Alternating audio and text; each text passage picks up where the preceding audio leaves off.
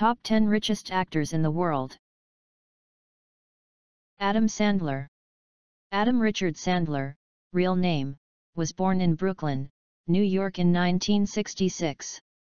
His first movie role was as Shecky Moskowitz in the movie Going Overboard in 1989. Up next, find out who else made our top 10. Clint Eastwood. Estimated net worth, $370 million. Clinton Eastwood, Jr. Real name, was born in San Francisco, California, in 1930. His first movie role was as Jennings in the movie Revenge of the Creature in 19. Bill Cosby. Estimated net worth, $380 million. William Henry Bill Cosby, Jr. Real name, was born in Philadelphia, Pennsylvania, in 1937. Bill Cosby is of course mostly famous for his role in The Cosby Show in 1984. Tom Hanks.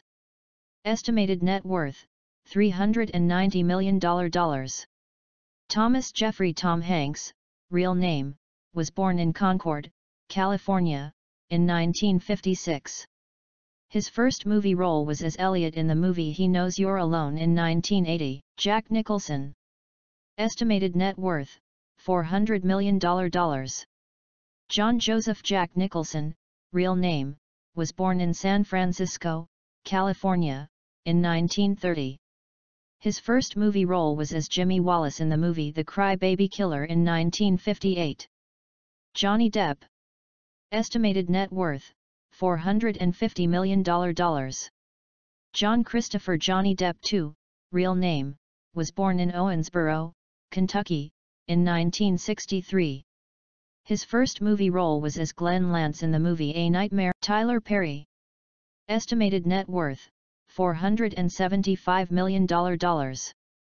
Emmett Perry, Jr., real name, was born in New Orleans, Louisiana, in 1969. His first movie role was as Mabel Medea Simmons in the movie Medea's Family Reunion in 2002. Tom Cruise. Estimated net worth, $480 million. Thomas Cruise Mapother IV, real name, was born in Syracuse, New York, in 1962. His first movie role was as Billy in the Shah Rukh Khan. Estimated net worth, $600 million. Shah Rukh Khan, real name, was born in New Delhi, in 1965. His first movie role was as Raja Sahai in the movie Deewana in 19. Jerry Seinfeld, real name, was born in Brooklyn, New York, in 1954 and tops our list as the richest actor in the world. It may come as a surprise that Seinfeld is the richest actor in the world, but it's true Jerry has done very well for himself. His first role was in the TV series An Evening at the Improv in 1982.